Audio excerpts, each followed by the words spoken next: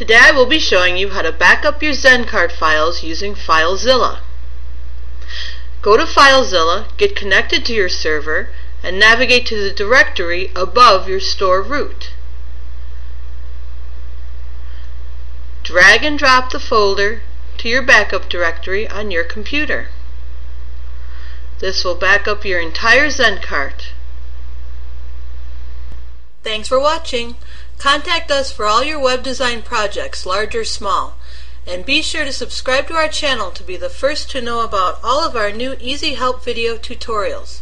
Until next time, bye-bye.